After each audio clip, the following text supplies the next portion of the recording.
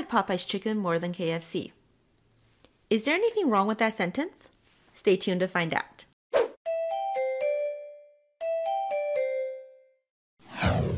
Hey guys, it's Jen. I'm a test prep tutor and I make educational content on YouTube. Today I'm back with another SAT writing tutorial. We're specifically talking about comparison questions today. This is a very common question type that can be quite tricky sometimes, so I really want to deep dive into it with you. If you're new here, make sure you do subscribe to my channel and hit that notification bell. To understand comparison questions, we have to set some foundation. There are some foundational rules you should know. Alright, so in the intro, I gave you a sentence. I like Popeye's chicken more than KFC. Do you think there's anything wrong with the sentence? Let's look into it. Well, here it is. I like Popeye's chicken more than KFC. If you said that there is something wrong, you are correct. But what exactly is wrong with it? When we're dealing with a comparison question, the first thing you have to make sure of is you're comparing apples to apples. In this sentence, I am actually comparing Popeye's chicken, a food item, with KFC, a fast food joint. You can't compare food to a restaurant. That's not going to work. Okay, so that's incorrect. So how can we correct it? Well, one way we can do that is by writing, I like Popeye's chicken more than KFC's. Okay, apostrophe S. That's a possessive that tells us that we're comparing Popeye's chicken to KFC's chicken. I can also say, if I wanted to, I like Popeye's chicken more than that of KFC. Once again, the that here references chicken. Okay, so that would be okay. That's the concept. Let's see how we do when we apply it to actual SAT questions. So here's the first one. No transition was more successful than those from the golden to silver age. So again, with transition questions, you must identify what you are comparing. Well, there is a 4-letter word that also signals to us that this is a transition question. Do you see it? It's this word right here, than.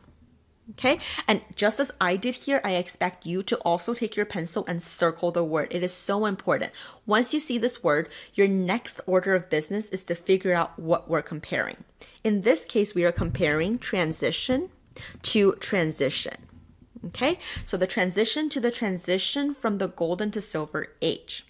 Well, what is transition? Hopefully you can tell that's singular. So the singular version here is going to be that. Okay, the answer is C. That one is nice and simple. Now let's take it up a notch and see if you can do it with a harder question. All right. This next question came from, I believe it was the October 2018 SAT exam.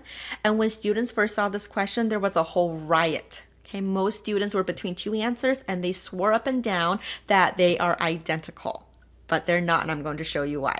Okay, so we're going to read the sentence first. She found that students who were required to volunteer rushed to complete their service hours in early high school.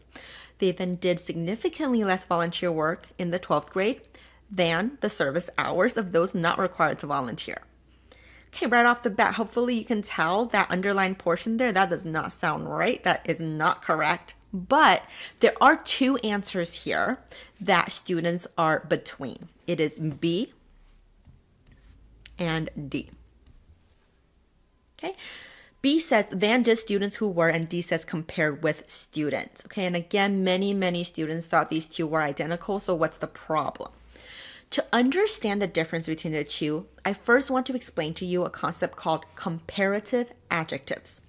As its name implies, these are adjectives that compare two nouns to each other. Okay, so typically comparative adjectives are easy to recognize because they'll have an ER at the end. So things like nicer, lower, better, right? These are all comparing two nouns and yeah, so those are comparative adjectives.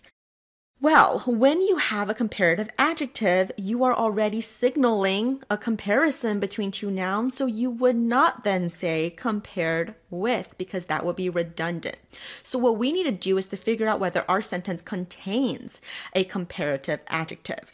It turns out that it does, but it's not going to be one of the easiest to recognize ones. It doesn't have an ER at the end, but here, less. Less is a comparative adjective. I have less patience than my husband, right? That would be a comparative adjective here. So because we here have a comparative adjective, we are not going to say compared with students, okay? We're going to say than did students who were. Even though it may not sound as nice to you, this is grammatically correct. There is also a little bit of a parallel structure here. They then did less work than did students who were, right? But the real reason behind this, the real accurate grammatical reason is around comparative adjectives. Okay, so let's see how much of that you absorbed because we're going to try one more. This sentence says, researchers found that the observable sign-up strategy was 3 times more effective than the anonymous one. Clearly another comparison question. Do we see here a comparative adjective? Okay, in the last sentence, our comparative adjective was less. Well, this sentence, it is more. Okay, specifically more effective. So what are we comparing? Well, we're comparing the observable sign-up strategy to the anonymous one, and we have a more here, so we have a comparative adjective, which then means it is not going to be B. Okay, but we're already comparing apples to apples, sign-up strategy to sign-up strategy, so the answer here is just than. All right, guys, there you go. We just did a couple of examples ranging from easy to more challenging. I want to recap this principle for you real quick. First tip is when you see that word, the 4-letter word than, T-H-A-N, it signals to you that you're dealing with a comparison question.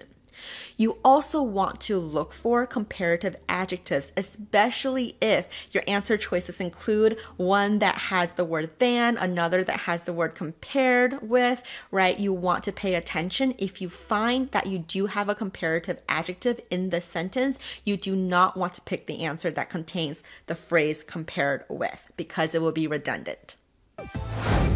If you like this video, make sure you give it a thumbs up and share it with your friends. Stick around my channel and check out my other content. I have tons of tutorials on my channel around SAT taking strategies. If you haven't already, make sure you subscribe to my channel and hit that bell. Thank you so much for watching. I will see you very soon. Bye.